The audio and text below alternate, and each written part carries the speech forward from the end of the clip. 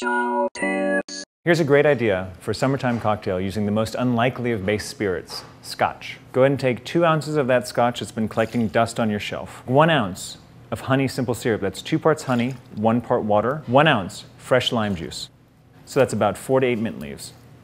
Ice goes into the mixing tin. We shake vigorously.